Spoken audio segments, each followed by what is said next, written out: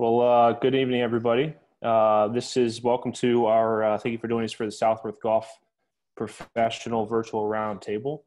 My name is Robert Blumer. I'm the head golf professional at Creighton Farms. On the top of your screen, you'll start seeing some of our other professionals from our other clubs, sister clubs. I'll start introducing them in order. So we first have Erika Larkin. She's the director of instruction at my home club at Creighton Farms. She's joining us today.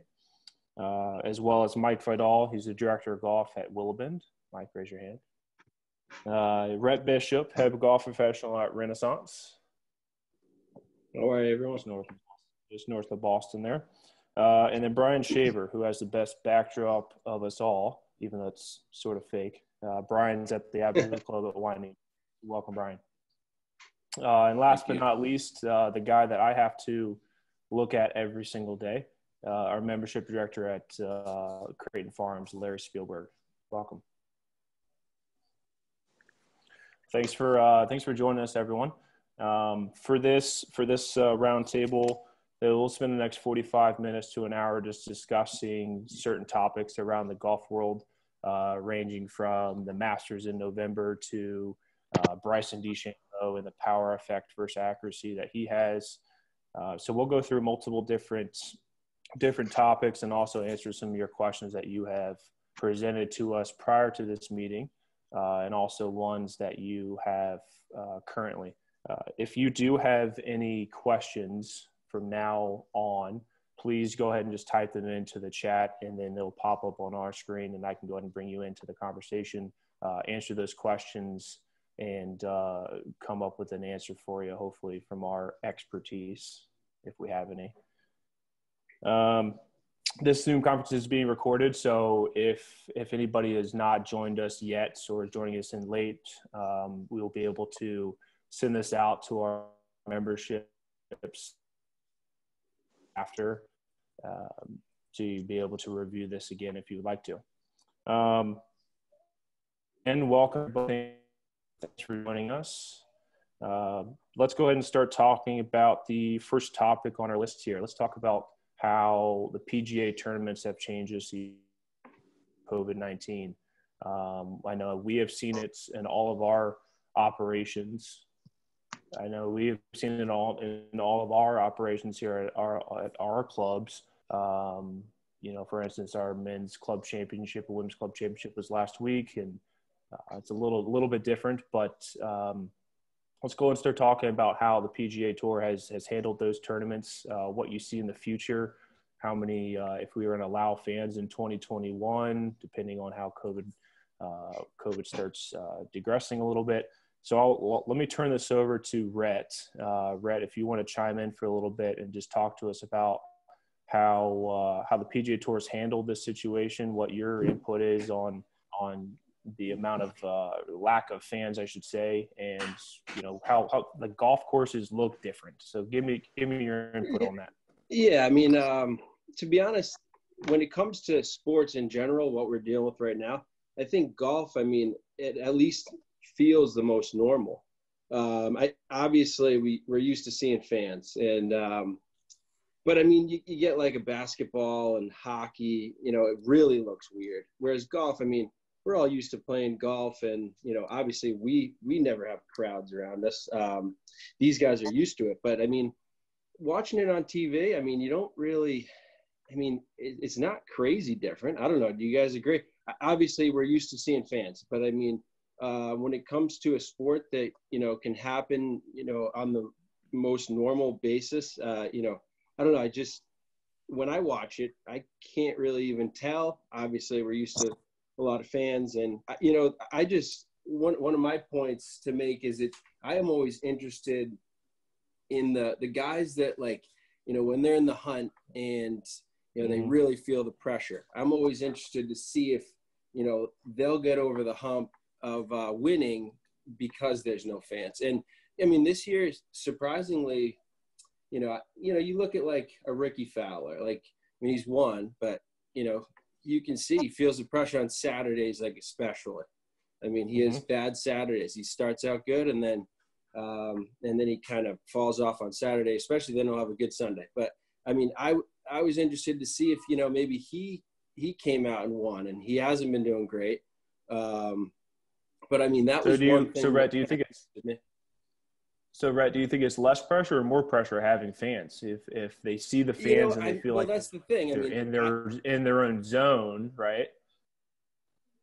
Sure, and that's the thing. I mean, I thought it would feel maybe less pressure, but these guys feed off it a little bit. I mean, they feed off the people around them, and maybe they feel a little pressure, but I think the fans kind of amp them up. You heard a lot of guys saying that at the PGA Championship, like they miss the fans because it amps them up. I mean, it's more of that than anything for them. Like when they're coming down the stretch, they kind of feel the juices and that gets them going and kind of amps them up, just like any sport, obviously. Well, yeah, and you look at what is it, 16 at the Waste Management out in Arizona. Yeah. You look at the start of the Ryder Cups when they're on the first tee of the Ryder Cups, and it was a few years ago when Bubba Watson was just getting the whole crowd revved up right before. Bringing everybody up. Yeah, I mean, it's they thrive off it, just like a lot of people do in sports. And unfortunately, I don't foresee golf going in the direction that you now see basketball or hockey, where they fill the stadium with screens and put fans watching it on there. I think that might be a little tough on the golf course and might have a few broken TVs.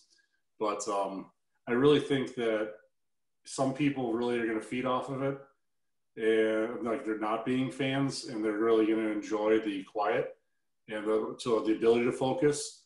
But I think other people are going to hurt from it because they do exactly what Rhett said. They completely feed off of the energy that the crowd and the fans provide them. When they hit a great shot. Certainly great. I think if we can bring this into maybe the Corn Ferry Tour and Brian's experience with those guys, how those guys, I think on a week-to-week basis, especially, Abaca Club, they don't have as many fans on course. And then you look at these college kids coming up, you look like a Matthew Wolf, who doesn't have as many fans on the golf course while they're playing. I think they're coming into the 2020, 2021 seasons and not having fans. I think they feel more comfortable that way and they can dip their toes in. Like, Brian, have you had conversations with any of those guys down there about, obviously not this year, but in the past and their type of experience about fans or no fans, if they feel comfortable, uncomfortable, if they like fans, don't like fans? What are your comments? Well, my experience is dealing with really our past winner was Rafa Campos. He loves the attention. He loves to be around people. He likes that, that vibe that he gets. He feeds off that energy. So really from all the other guys, I mean, it's a positive to have people around, but during the Corn Ferry Tours, there's not very many people around. So, but with Rafa, it was definitely a positive. So do you think guys that are coming off the Corn Ferry Tour here in the next year, so let's backtrack a little bit. All the PGA Tour players this year still are able to keep their card for 2020, 2021 season. They're not cutting anybody after the top 125. But any guys that come off the Corn Ferry Tour, do you think they're going to maybe it's their first time being on the PGA Tour, they're going to feel more comfortable because they've already been around events that are lack of fans? Yeah, I think they'll definitely feel a lot more comfortable. I mean, there's a lot more pressure. If you have more experience, money's not an issue. Traveling and covering your expenses are not issues. So you're going to be able to relax more on the golf course versus a guy just out of college trying to make a living, trying to cover their expenses. So that's pretty much it on that. And I mean, you look at the PGA Championship, and you could see a lot of the guys feeling the pressure without the fans, and that was kind of, obviously it's a major championship and everybody's trying to win, but that was a little bit more surprising to me. I thought people would be a little bit, they'd kind of ease up a little bit, but you saw them all struggle, and that was, to be honest, it's fun to watch. I like seeing the tour players struggle, because then when you're struggling, or the members that we have, they kind of, they struggle in a day, and it's nice to see the tour pros get in rough and hit it 5 yards. Like, I saw John Rahm hit it, 10 yards out of the rough. That's how thick it was. So it was just, it was interesting because, they still felt a lot of pressure, and that was it was cool to watch, and a lot of young guys in the hunt, which was cool. Yeah, I think that's a good segue over to our next topic here. Not necessarily talking about the PGA Championship, but talking about the winner of our PGA Championship, Collin Morikawa. Let's talk about him for a little bit and how he's come out of Cal. He's won 3 times on tour this year already. He's won over $6 million as a 23-year-old. I think we would all kind of want that too, right? Let's talk about him for a bit and how his kind of demeanor, his professionalism, his demeanor kind of helped him through winning over that hump of that first major, especially with no fans, and the lack of probably pressure that he didn't have to feel with not having fans. I think 2 of his 3 wins, he won a Memorial, won PGA Championship without fans, and it's just something where he just goes out with his caddy and just plays his own game, and doesn't worry about the pressure of signing autographs after play or doing any of that kind of stuff. So let's talk about Collin. Let's talk about how let's talk about his future. Let's kind of get input here. Mike, what do you? I think you're on mute there, Mike. Maybe. There we go. Yeah, Mike. That's why you didn't hear me when I tried chiming in before. Let's talk about. You froze on my screen, Robert. All right, what are your thoughts on Collin? Talk to his future. I think he's got a really bright future, and just to see kind of. What's that? Can you hear me? Go ahead. Okay. I think he's got a really bright future. I do agree a lot with what you're saying, and the fact that he's kind of newer on tour and he's won a couple of times without fans. I guess I would really, how far exactly he's going to go. It'd be interesting to see how he could do that with a normal crowd. But just the fact that he was in the situation he was, and the tee shot on 16 was it? The par 4? Yeah. I don't care if there's not a single person on golf. If for anybody to be able to take the risk when you're in that position in a tournament and to do that is just, it's very risky, and to do it and feel comfortable enough with it, pull it off is just, I think it speaks a lot for his nerves. He almost has kind of a gunslinger, I guess you might want to say, like he's not afraid to just go for something, as opposed to, a smart shot would have been to lay up. So I think he's going to be a very, very fun player to watch for hopefully a very long time. But I still would like to see, even on a Sunday at Augusta with, put Sunday at Augusta with him and Tiger together and see how he can just handle the Tiger aura next to him and see if he can do what he just did. But what he did was remarkable, and he deserves all the credit.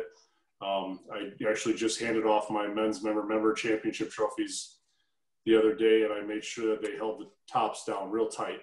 They didn't go. Yeah.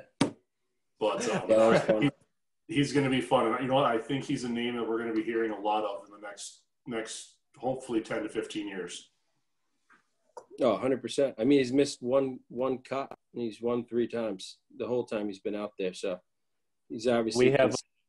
I think that Collin and some of these young guys coming up have a nice advantage, because if they came straight out of college, the current kind of vibe at a tournament is probably a lot like what they felt in a college setting. Yeah. Some cameras, maybe like at an NCAA championship, like minimal camera, some camera coverage, people mulling around, family and like media people. And that's kind of like what it is right now. So, for them, they might actually kind of have an advantage that that's a typical scenario. So it might throw off a guy like a Phil Mickelson or whoever has, more seniority on tour, because they're so used to the energy where he doesn't know what he's really missing.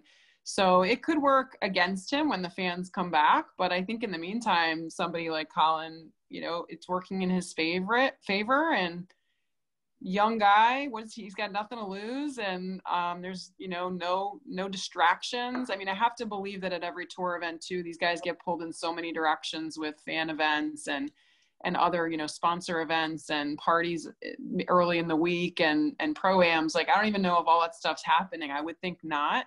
So that helps them all concentrate, I'd have to believe, and it doesn't distract them away from their prep for the week. So that's got to be an advantage for a guy like Colin. Sure. Yeah, I mean, that's it. You know what?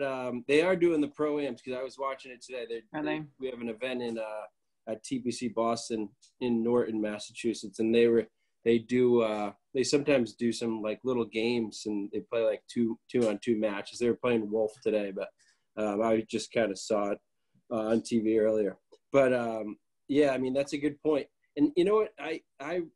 It's crazy. These college kids, they come out so strong. I feel like a Matthew Wolf, Colin Morikawa, Victor Hovland, John Rahm, all those guys, because they're literally tour pros before they're even tour pros. I mean, in college, they have fitness coach, nutritionist, swing coach, mental coach when they're in college. So, I mean, when they get out, and they've won so many times in college. So, and it's, they're playing against the same guys when they come out. They've played with them, a few years before, and then you throw in the older guys. But I mean, they walk on tour like they should be there. And that's what I feel like is different lately, because I realized it first with like a Rahm. Like, I mean, the Jordan Spieth, he was just on fire. Like he kind of petered out a little bit, but like John Rahm, I mean, he walked on tour like he had been there for 5 years, so I think they really are strong when they come out of college. I think Rhett, that goes towards. Go ahead, Larry. No, I was just going to say that I think one of the things you're seeing, some of the guys who are winning, like Colin and Holman, who just won, the one thing that they have not had the impact on yet is playing with the gallery, which is always moving, when they're when they're playing behind Tiger, or they're playing behind Phil, they're playing behind one of these guys. And that in itself is going to aid them right now, and to be able to, yes, like Erika said, they're feeling much more comfortable because it is much more like a college event. But once you get that, and there's a lot of commotion going on, like Tiger always says, he doesn't even feel it. He doesn't even see it because he's almost in a trance. But these guys, that's going to be the interesting part to see once you do get fans back, how they handle those situations. Because I think that's where it's not so much the pressure, but it is so much the managing of how you have to play the game then. Larry, that's a good point, Larry. And I think that kind of segues into our next topic, talking about the mental game, is how these young guys, how these older guys, go through their mental aspects pre-round, post-round, during the round, pre-shot routines, things like that.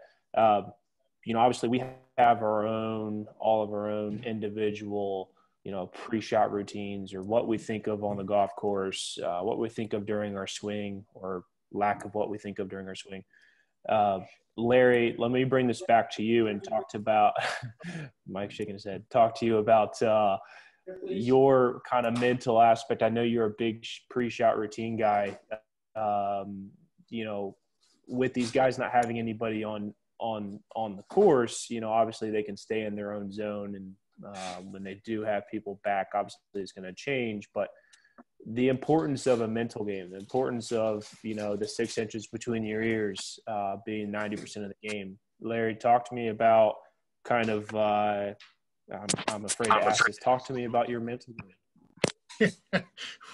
Yeah, I'm not sure you want to go there, but no, I think that the biggest thing that happens is that, and it's when you're playing well, everything's going great, everything's wonderful.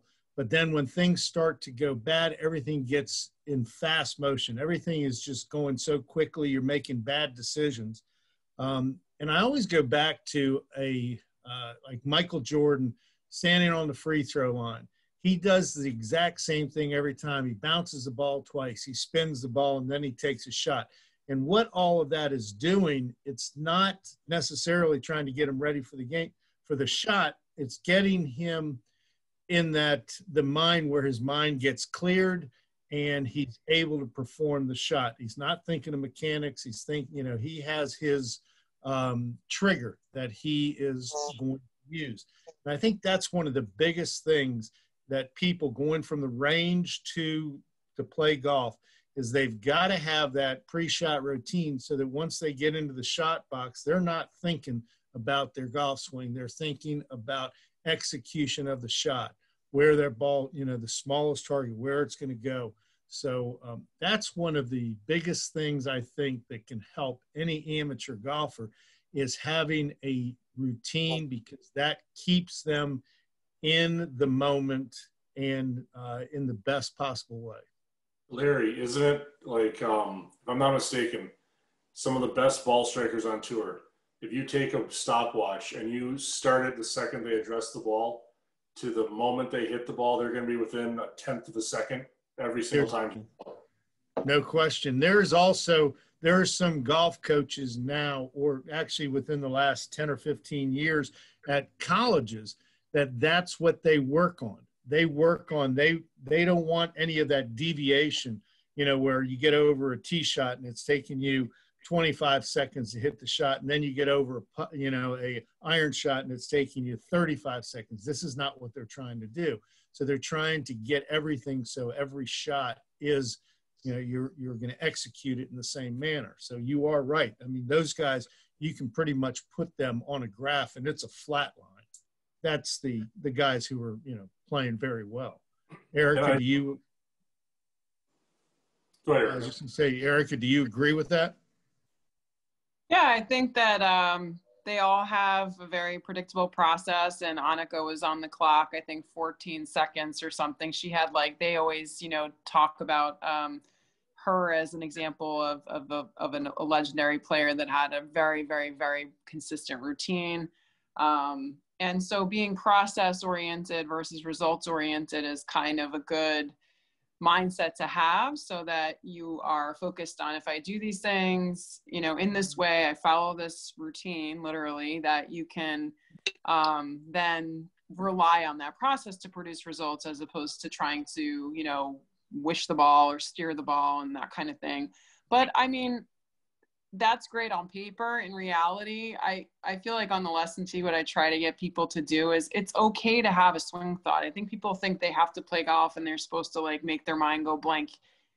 A lot of good players have a swing thought. It's okay. It might be an alignment cue. It might be something in the backswing. It might be something with a body part, or the way something feels through impact. They all do. You'll notice they do rehearsals. And they do exaggerated rehearsals. A lot of these guys at high levels, you see it. Justin Rose is famous for that. A lot of these guys do these little mimic moves that they're trying to feel in their swing to counteract whatever their tendency and their misses.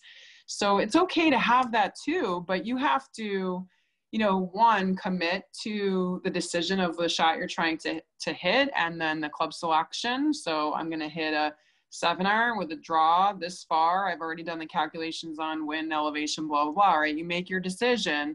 And then when you come in to take that practice swing, or you're trying to connect with the visualization of your shot, you're seeing and kind of feeling everything as one package. So you commit to the decision you want to do, you see and feel the shot, you rehearse it, and then you do it on the ball. There's that moment where you are experiencing or living, sort of the shot in your mind's eye in your practice swing, and then you get up and you do it. I mean, I think you see that with a lot of good players, and amateurs they don't internalize what it is that they want to experience on the ball. They're sort of thinking consciously about it and not feeling it. So I mean, I'm all for having 1 or 2 simple swing thoughts or alignment cues. I think that's totally fine.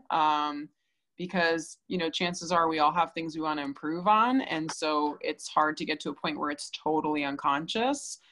So I don't think there's anything wrong with that, but you have to wrap it up in a feel and then put it on the ball without too much hesitation. That's my 2 cents on that. Yeah, and I think you said one thing there that I was that really resonates is the commit. You have to, and having the swing thought, there's nothing wrong with that, but you have to commit to the shot, and that's where people have to learn how to do that. Yeah, Jason Day does that perfectly. I mean, he visually, I mean, you see him on TV just visually close his eyes and visualize the shot as before he steps into it.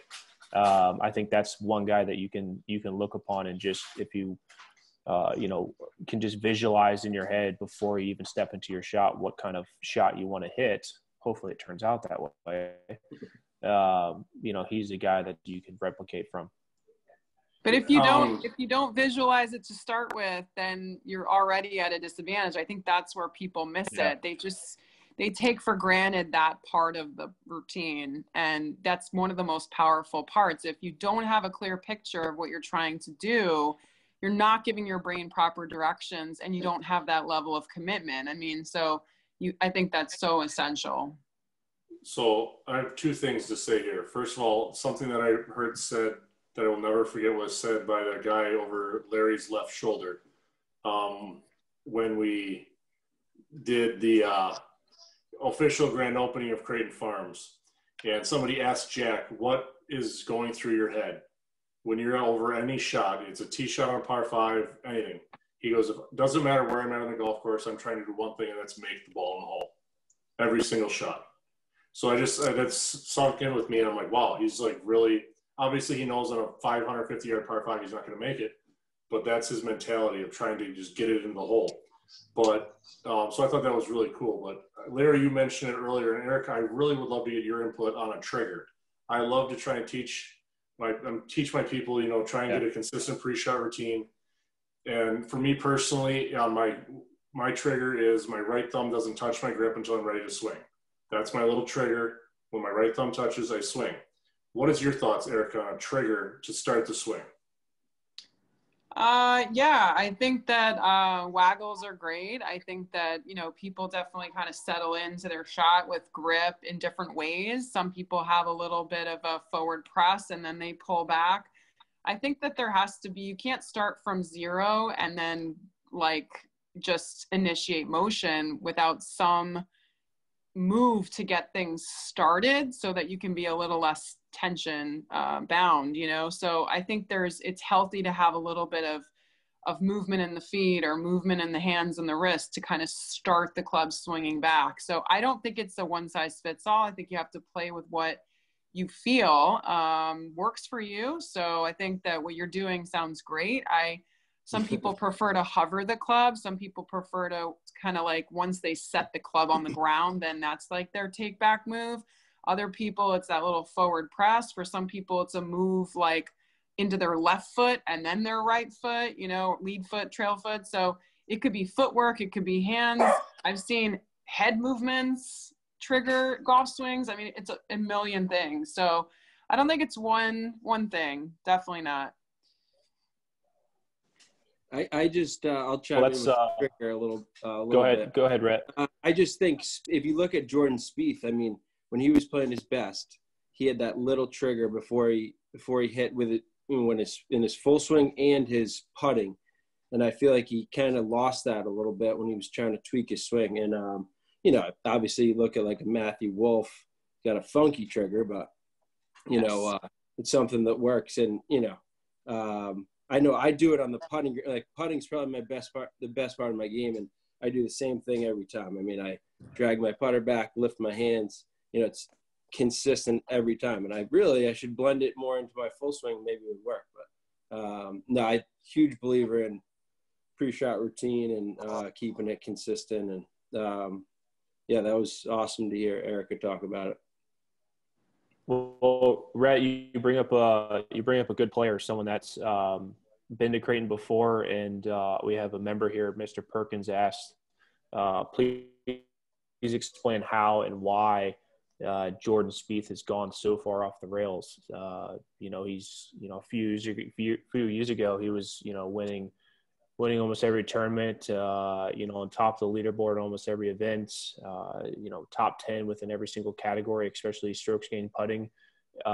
Anybody have any insights into why do you think Jordan Spieth is kind of gone off? I think for me personally, it's probably obviously off the tee. He's just not getting himself into the proper position off the tee to then therefore attack the hole locations. I think he's constantly been fighting that his entire career. He honed it in for a couple of years there, won obviously a bunch of events, a couple majors at a young age, but now he's trying to fight that back.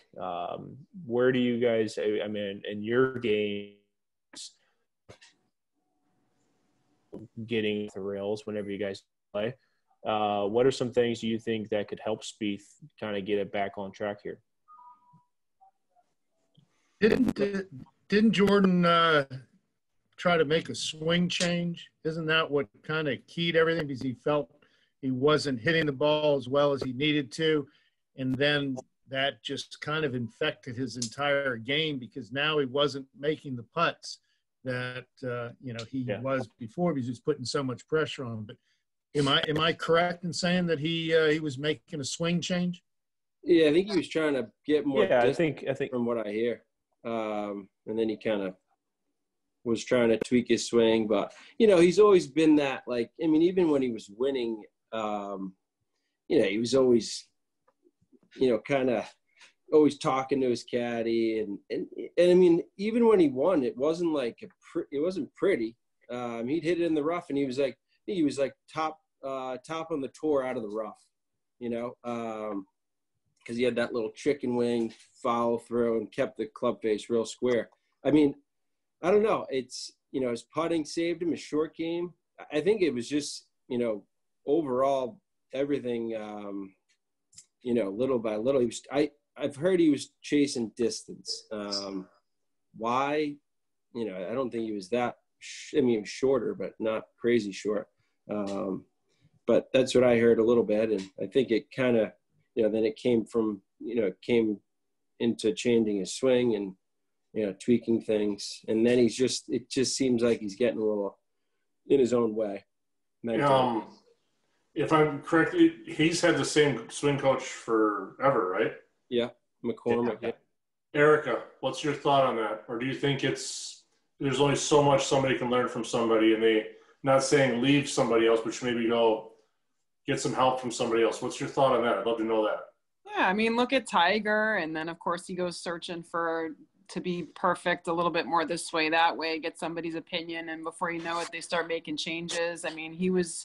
What was he searching for? He was at the top of the world there in, the early 2000s. And then what? I don't know. I think Jordan, he got married. Not to say, that's a good excuse, but honestly, you grow up. He was really young and hot young. And so things change in life. There's stresses outside of golf. You have responsibilities. That's a long-time girlfriend that, he obviously married. So, but just throwing it out there, people go through shit in life, whether it's, they have an ill child or they lose a father, and you see ebbs and flows in their career. It comes out through the way they play. So, it's a good thing. He's, married a wonderful gal there, but it's still something that is part of him being a human being and changes that happen over the course of a career. I think he'll be back. I think that it's not a long-term lull for him. Cameron's a great coach, and he let Jordan be Jordan. And so I think that, sometimes when you do take that sort of young, just natural model, and then you start tweaking, and then again, it's that search for more, you can mess with a good thing in a way. But I think he'll be back, and I don't know his physical health or anything either. And I only say that because the way his left side of the body breaks down through impact, and he has that chicken wing, and then of course the left leg kind of bows out, maybe there's more going on than we're aware of, and it could catch up with somebody at a certain point. So I'm not trying to make an assumption, but I kind of always felt like there was more going on there in his body than maybe he has ever disclosed. To function like that through impact, there has to be some mobility issues, in my opinion. And so who knows? Maybe, again, he's fighting stuff that we don't even know about. So you heard it first here from Erika Larkin. Yeah, that's my We'll take. report, That's my take. we'll report it to TMZ. He got an injury. Erika, what do you think? Do you think he mentally thinks way too much over every shot? And before, I mean, he just seems like he's always talking. He's always like confused about what's going on. Do you think that's a detriment to him? Sure, he's definitely jittery. I mean, you could definitely see him talk through everything with his caddy, but then again, I mean, everything I know about the mental game and have read and researched and heard people talk about is some people do better when they're like that. That's just their vibe on the course. Other people are better when they're mellow. Some people are better when they're pumped up. Like, I think you have to kind of find your vibe. And for him, that did work for a while. So it's not a bad thing to be that way. If verbalizing what is going on in his mind to his caddy and talking it out actually helps him make a decision and helps him feel good over the ball, then that's what you have to do. So I don't think that his style is bad. It worked for him, for quite a while. So, but you can definitely, second guess yourself when you start losing, and then that just creates doubt, and that breeds more doubt. And before you know it, it's like you're off the wagon. So like a Tiger. I mean, not that he made quite a comeback here, but Jordan's young. He'll be back. It's just people go through stuff. It'll be nice to get him back because he was such a draw. To so many people loved watching him and sort of rooting for him. And then he just kind of fell off. But I mean, we talked a lot earlier about the young guys like the Morikawa and all that stuff. But I think that there's such a tight age group of those guys right there that the golf it's in a beautiful spot right now. It's going to be great. Well, yeah, I mean, if you think about it, I mean, Spieth's only fallen off for maybe 2 years, year and a half. I mean, and Erika made a good point. I mean, he has always been like that mentally. He's always been, talking to his caddy, and then he'll screw up a hole, but then he'll birdie the next two. So I think he's just got to get the confidence back, and he'll be good. But it'll be fun to see him come. Let's chat about a guy that I think is on Golf Channel a lot, on the leaderboards a lot, that obviously is a very mental person, talks a lot about or thinks a lot about ball speed, club head speed, distance, always looks at his green book 50 times while he's on the green. I think everyone knows his name. Let's talk about Bryson DeChambeau, and let's talk about how his weight gain, his strength gain has affected his game. Prior to getting on this call, the guys posted a stat about Bryson and his strokes gain off the tee. He's done COVID season, and his total value is basically double what Rory McIlroy's stroke gain off the tee is. And you think about Rory's probably one of the top 5 guys in the world over the last 5-6 years that's off the tee, very consistent, obviously extremely long. But then you look at Bryson, who's put on all this weight, all this muscle, ball speed, carry distance, everything.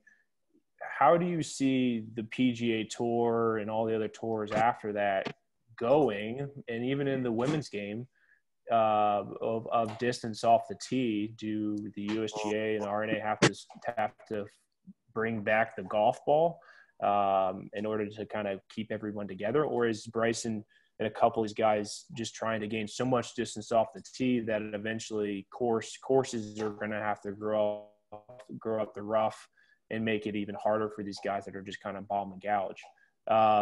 Larry, let me toss over to you, and then Brian, just have you chime in for a little bit about kind of the distance off the tee and what you guys think. Well, I think with Bryson, he is a very clinical, very technical type person, and he, I'm sure, went through all of his due diligence on what he felt he could do to improve his game. The amazing thing to me is he's gotten better in every category as far as accuracy and distance. Personally, I don't think that I think this is kind of a 2-year type of situation. I don't think his body is going to be able to last doing all of this. I think that if you watch how he's rolling on his ankles, how he's, coming through impact, I think it's something that's going to take a toll on his body. But it is a game that you got to make it when you can. And people, nowadays they can set themselves up financially, in 2 seasons, in 1 season. But I think that, I think all of this is going to go through cycles. And I think that, you start building golf courses to counteract this, the guy who's hitting the ball that far. And I think it's going to take away from everything else. Let's get back to, you could even get back to some of these, the way it used to be, where they're 7,000 yards was about the longest, you had. And that now you're getting into US Open type conditions. But I just think with Bryson, he's found a way that works for him because it's very technical, but I think this is a very short-lived type thing with him. Someone like Rory McIlroy, who has created all that speed, that in itself will also take a toll. And I think that's what Erika was saying, that Tiger rebuilt his swing 2, 3, 4 times, and he did it because of what was going through with his body. And you've got to try to create that swing that will match with his body. And I think that's what Bryson's doing right now. He's young enough. He can handle that extra weight and that extra muscle. Do you think he's headed down the same road as Tiger in regards to, we all know that, in the book it said that Tiger was training he wanted to be a Navy SEAL. And so he was training with those guys, and that's when he got so big and bulky and eventually ended up, really hurting himself. Do you think he's potentially heading down that road in a few years? Obviously, he's not nearly as old as Tiger was at that point, but I think it's a different effect on his body than what Tiger did. Tiger's knee, that was the beginning of it. Tiger put so much torque on his left knee coming through impact. He would snap that left leg, which would create all that speed. And that put a lot of the problems. That started it, which then leads to the back issues and leads to the other things. I think, Bryson, it's a little bit different. Tiger was a smaller guy. Even when he was at his biggest, he really wasn't a big guy. He's maybe 6 foot.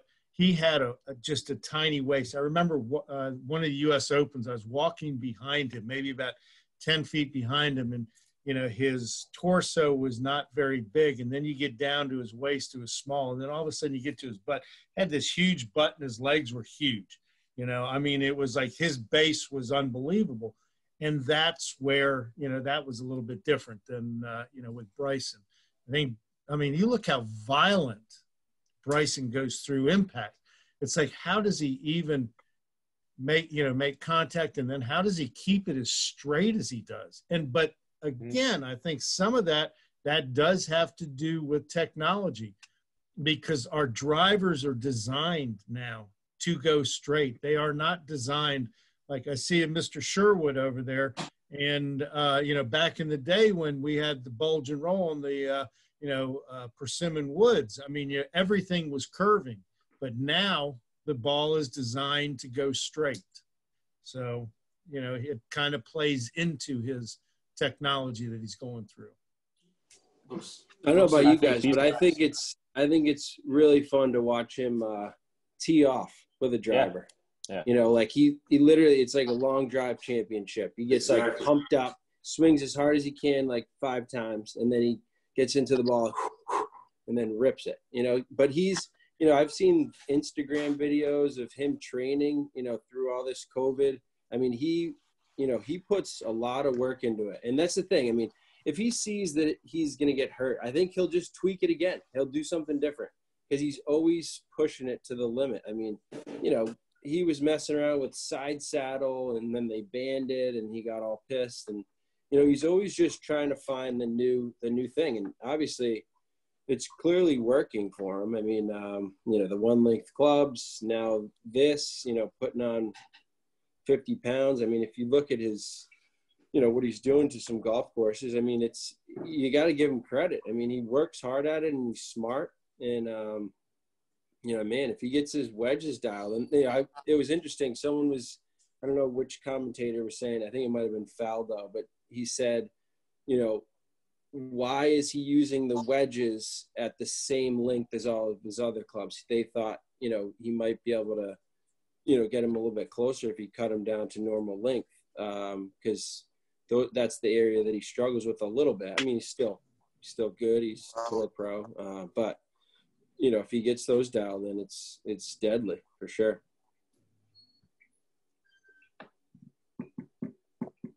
Well, you got the news today that you had guys back out because of injury. You got Brooks Koepka back out because of injury, and you look at that guy. The last couple of years trying to gain distance, gain muscle, gain speed. His knee goes out.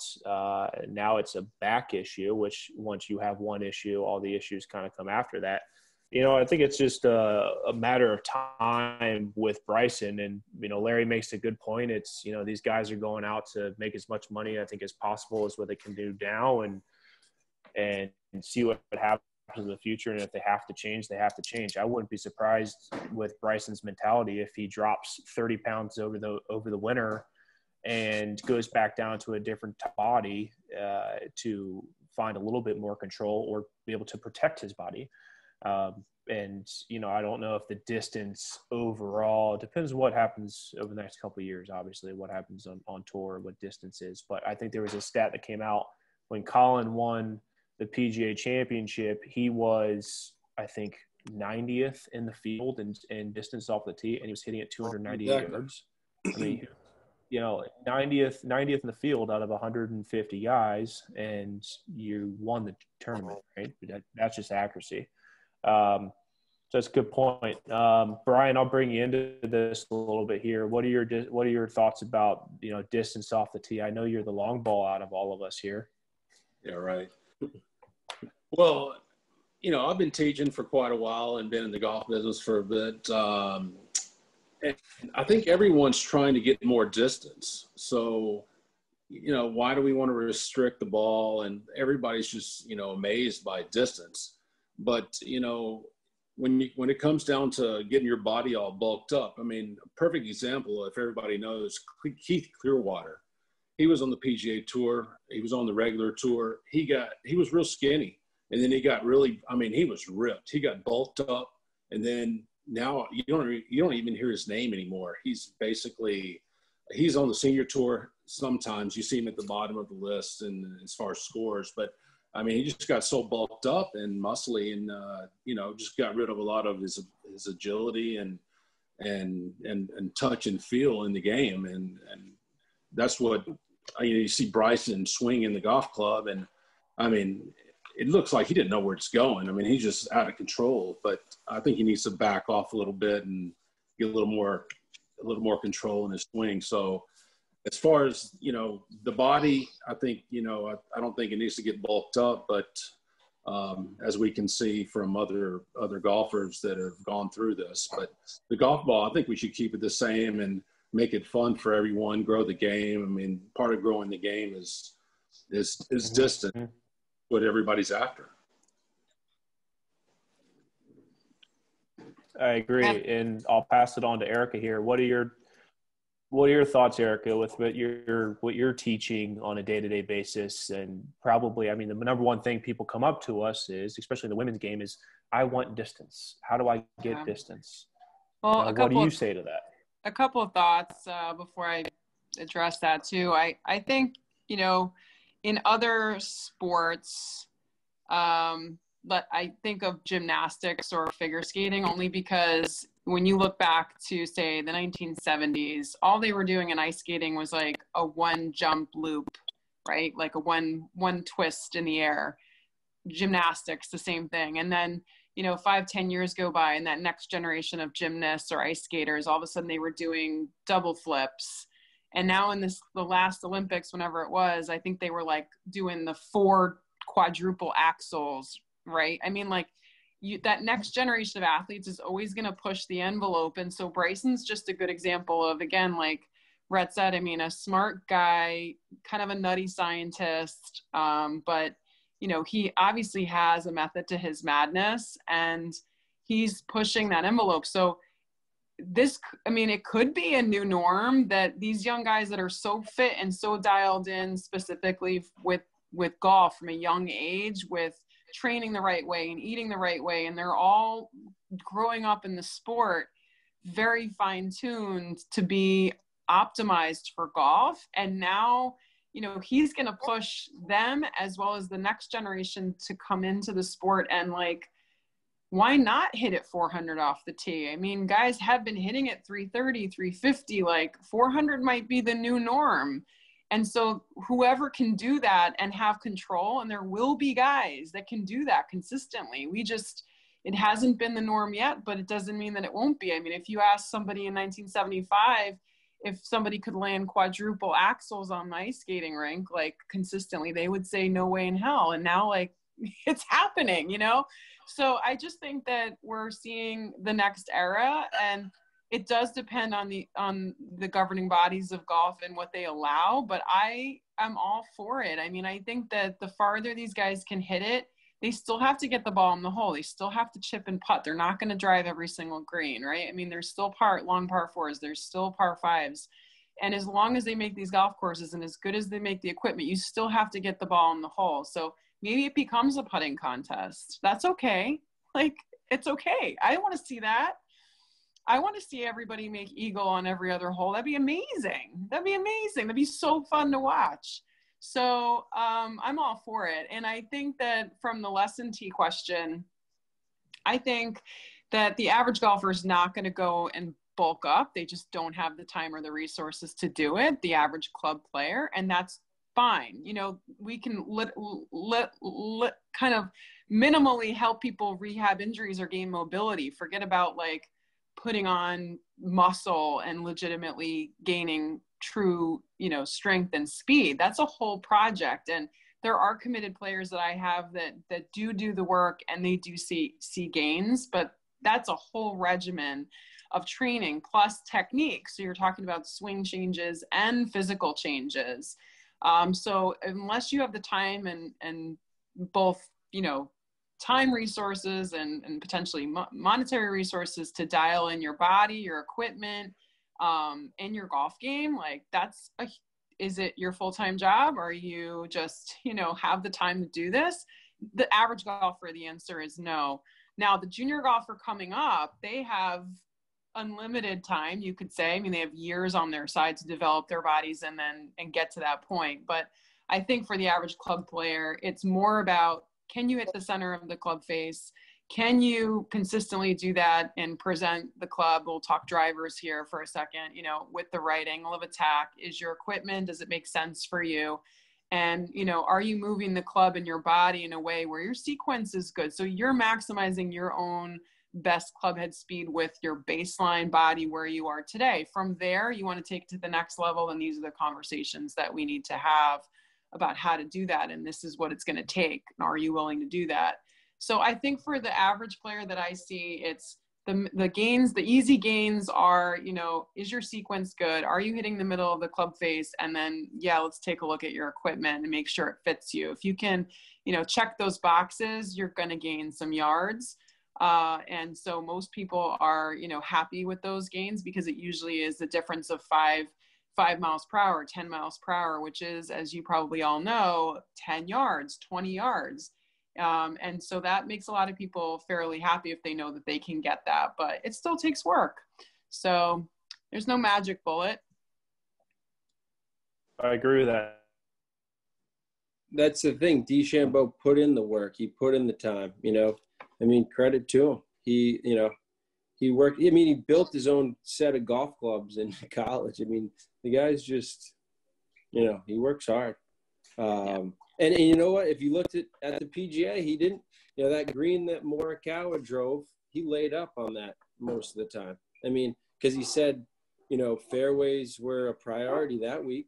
So he actually said he was, he wasn't going as hard at his driver, and he wasn't going for as many greens, trying to carry bunkers, because he just didn't want to deal with hitting out of that rough.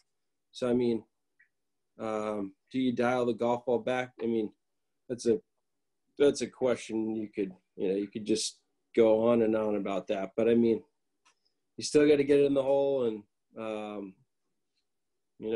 if he hits it that far, because he busted his ass all COVID, worked hard, so hey, if you want to put in that time and do that, like, he obviously studied, long drive guys, and he hits it pretty straight. I mean, he goes so hard at it, and he's pretty accurate. He's got like a 6.5 degree driver or something. But yeah, good for him. Hey.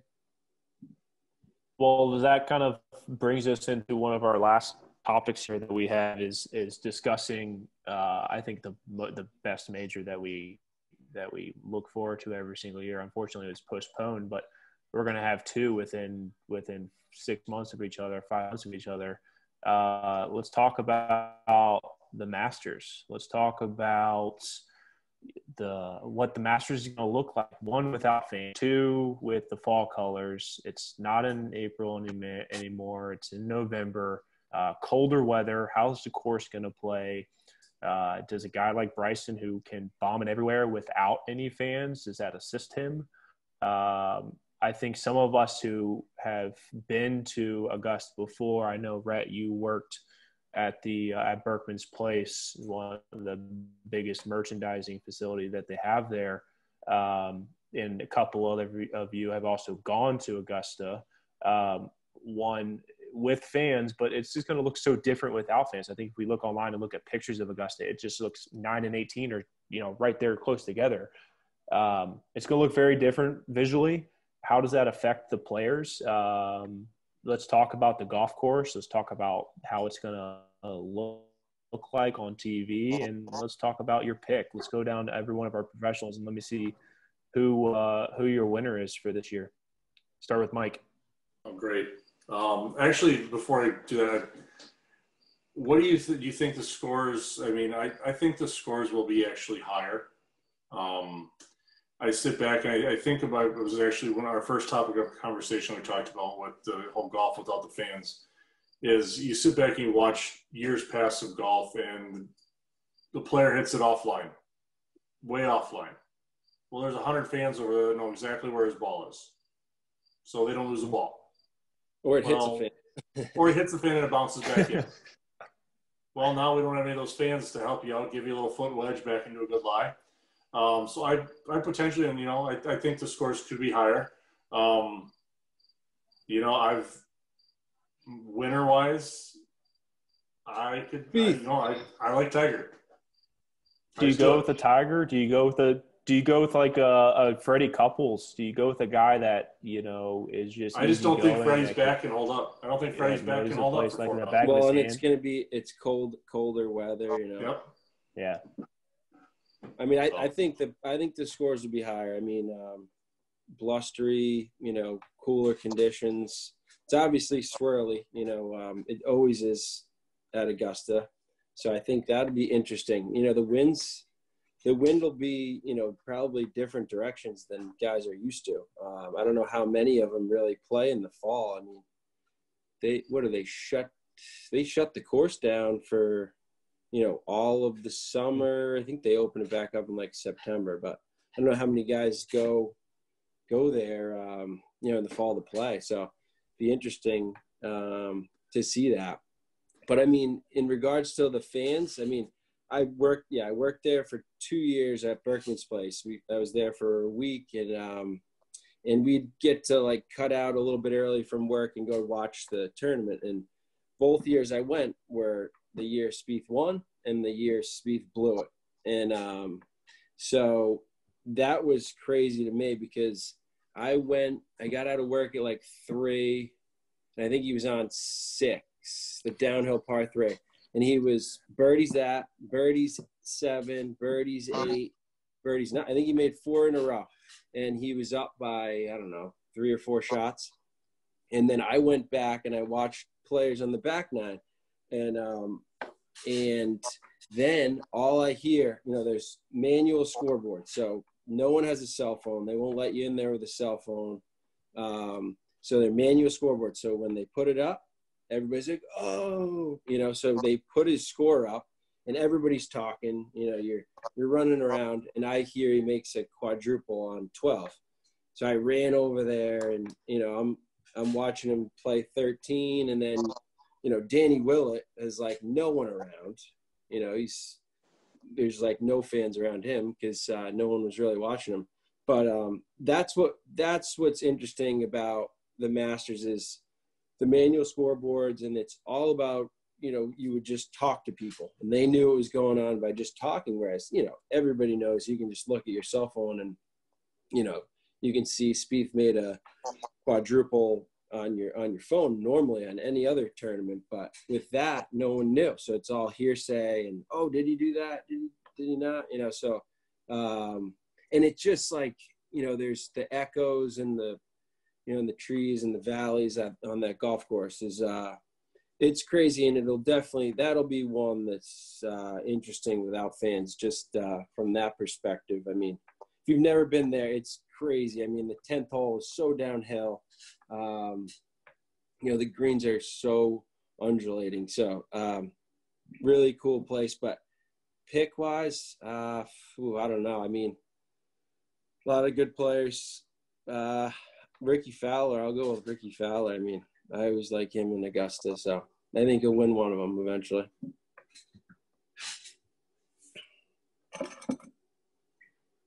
All right, what about you, Erika? Let's go over to you.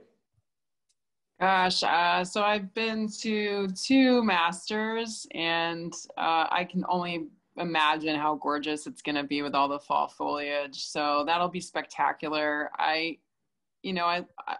To be there in person is so special, but I don't mind, watching golf on TV, and they've done such a good job over the years at broadcasting different parts of the course on their website. So I assume it's going to kind of be the same things. You should see a lot of coverage if you have the time to sit and watch it all. You can click over to different groups and stuff. So hopefully they do the same, and we'll be able to see a lot of the course and a lot of different groups in play. So I think it's going to be great. It's not going to be the same without fans. I agree with that. But I don't know, pick wise, it's going to probably play firmer and faster than ever, just being normally in the spring, they get some storms coming through and things like that, so I feel like all that rain in the spring's got to soften the course a little bit, even though it's Augusta. So I would imagine it's going to be just super firm in the fall. So it'll be very interesting to see that, like how crazy those greens get with how undulating they are. And we know how fast they are normally. Like, what is it going to be like when they firm up even more with the cooler temperatures? So I wonder about that. I think, Finau's been hot this year. He'd be cool to see. He's been hovering around, and he's had a couple nice runs at Augusta. So I think he'd be kind of a good pick. And I mean, I'd love to see Bryson do something crazy. He was up there a couple years ago and blew it too. So I don't know. We'll see. It'd be fun. It'd be fun to see. Yeah. That was an amateur, I think. Yeah. I know. I was rooting for him that year. I think that was his rookie year. He was just before he turned pro. I can't remember, but yeah, it was right before he turned pro. Yeah. I just remember he was wearing an Augusta, like he was wearing a Masters shirt. Yes, that's right. I think it was the year Spieth won, or it was anyway. Maybe. Yeah, I was rooting for him, Joe. Yeah. Let's go to Brian, and then we'll finish up with Larry. I know Larry's got the Masters music as his ringtone, so I hear it almost every day. Brian, who's your pick? And then we'll finish up with Larry here. Being from the South, knowing, my parents live in Georgia, so I always try to fly home and play golf with my dad in Georgia in the fall. So that's pretty much the best time to play is fall, and then second spring. Golf course conditions will be just optimal at that time. You probably won't see a lot of dye over the sprinkler heads if you're actually get to walk the course at that time, due to the grass being green. Sometimes you see that in the spring. My pick would be Daniel Berger. He's been hot for a while. Golf Channel picked him. He was big on DraftKings. He won a lot of money, so that would be a good bet if you're a gambling guy. I thought you were going to say Kevin Kisner because he's a Georgia guy. That's what I thought. Daniel Berger lives next door to one of our members in Jupiter, so yeah, he's a Jupiter guy. Yeah, we've been following him quite a bit lately. Last thing is Darren Clark. Just he had a good round, a little quick 5 under, so he's on the leaderboard in the senior tour out in Missouri. So good luck to him. Awesome job, Darren. Larry, let's finish up with you. Who's your pick for the Masters? What do you think, man? Well, I was kind of, same lines as Erika. Tony Finau was one that I thought really has a good chance to get his first major there. I mean, he's a good putter, and I think he's a good driver of the golf ball. So, he'll have, and he's as long. He's might not be as long as Bryson, but I mean, he's long. So he's a good one. I'm a huge Matthew Wolff fan. I love the guy's golf swing. I love Gankus. But he's he's not my pick. I pick Victor Hovland.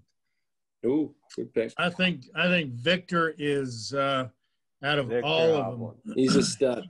The guy has got a lot going for him. I mean, he's got a lot of intestinal fortitude, and I'll have to look that up. I heard about that one time, but so Victor is my pick for the Masters. I like Victor. To kind of round up the group here, I'm just going to go Finau as well, as long as he doesn't break his ankle in the par 3 contest. Yeah, as long as he doesn't run down the fairway after making an ace and hurt himself. Yeah. Yeah, it's a good pick. Finau's a good pick. He's been playing well. Be fun to watch, though. For sure. The best thing about it is you got the Masters in November, then you got it coming back in April. So 5 months later, and then how about the guy who wins it? He gets to keep his jacket for 5 months. Hey, sorry about that. Could you bring it back? By the way, the dinner's going to be, you better pick your food pretty quick because we've got to get the chef to order the food now. They don't have to give back their jacket. Yeah, they keep the jacket for their life. But they only get to keep they only get that title for 5 months. Yeah, true. True. Yeah. We'll see. Maybe it'll get pushed back to the same date. No, they'll never. You never know. Never know. Where'd the host go? Yeah, it looks like he froze up for a second, so I'm guessing he. Yeah, he probably lost service. He's been kind of breaking up a little bit. Yeah, he has. But I know he was planning on calling it the end after that topic of conversation. I do believe I saw. I don't know if anybody replied. There was one thing that popped up on will there even be a par 3 contest? Have you guys heard anything at the Masters? I mean, if they're all there, you would think they'd still have that. Yeah. I mean, but I don't know. I haven't heard anything. But I would say, I mean, they're having, like I said, they're having pro-ams. I was just watching the one at TBC Boston. They were playing in shorts, and they were playing like Wolf. So I think they'll probably still have it. You would think so. They're not doing the women's event or the drive chip putt, are they? No, they canceled that. Yeah, I used to work at that too. But yeah, we held the like one of the drive chip and putts events at Renaissance the past couple of years, and yeah, they canceled it. Unfortunately, that was pretty cool. Yeah, little kids putting on 18. Yeah. Yeah, but yeah, next year. It's a interesting year. So I wonder the kids that qualified this year for what would have been April, if they get yeah, a. you would hope so, you know. Yeah. But I mean, you look at the Boston Marathon. I mean, imagine those people. That like breaks my heart, you know. Raising that much money and then you can't, you know, it's just Yeah. So who knows? I mean, they might, but you would hope so. Maybe they get like pushed into the second round or the second. They'll extend it another year. Yeah. But then some kids probably age out. So, you know. Yeah, it'll be interesting to see what they do. Yeah. Hey, Robert. All right, sorry, I got disconnected there for a second, so I'm back now. But I think that was kind of the end of our discussion there with the Masters and how we were going to finish up our roundtable here. I'll just want to say thank you and Greg for joining us. Thanks to the marketing team for getting this set up, and for all the members that joined us this evening. If you questions, you can certainly reach out to us. I think on our when we send this email out to the membership, we'll put all of our emails on there. So if you have any questions individually, any of our pros, you can certainly just reach out to us and we'll get back to you with any answers that you do have or any questions that you do have for us. So once again, thanks guys. Appreciate it. I'll see two of you tomorrow. Thank you. Thank you all. Thank you. Hope to see you guys soon.